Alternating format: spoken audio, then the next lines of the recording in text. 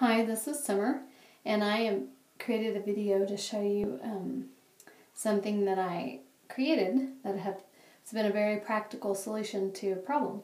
So probably if you're seeing this video, it's because you've heard about the towel hugger, and you have the same problem I do, where your hand towel in the bathroom ended up in a heap on the top of your counter, or worse, on the floor.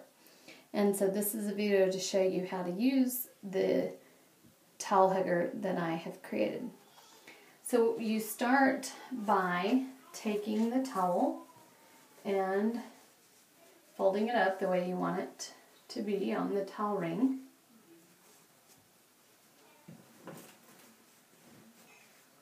And then you gather up the bottom of the towel and you work the towel hugger up to the top of where you want it to be, close to the ring. And then after you get it on there, you can flare it out and straighten it up to make it look the way you want it to.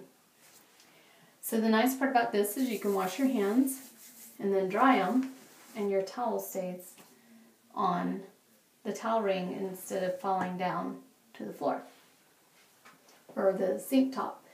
Also, if you have small children, this was an unexpected solution to a problem I had.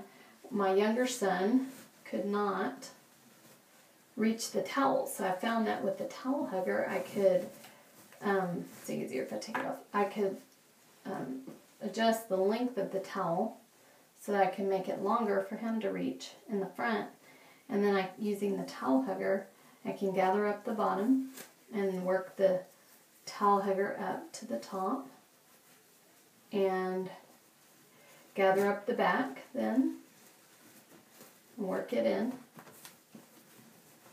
and then flare it out again. And now the towel's longer in the front, so when they go to wash their hands and then dry them, your towel still stays on the ring where you want it to be, not on the counter or worse, on the floor. So if you have bought one of these from me and weren't sure exactly how to use it, I hope this video has been helpful. And I hope that you find the towel hugger helpful and enjoy using it. Thank you.